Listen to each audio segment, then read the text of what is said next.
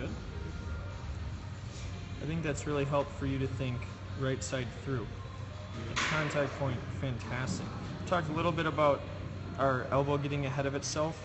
Okay, so that's still a thing, but overall, if you just think get that right side through, this is way better than what we were seeing last week. And you've noticed it too, right? A lot of your balls are hitting line drives right up the middle. Okay, so this, I was just talking to your brother about this. We're getting a little flat here. Notice how your chest is kind of straight up and down. There should be this slight tilt back as we turn. Okay, everything should be working slightly up. This one's better. Notice how you're not straight up and down. We're just lean back slightly. So, a couple more. Here we go. That one's good. You can see your barrel getting behind the ball early. We want that. Yeah.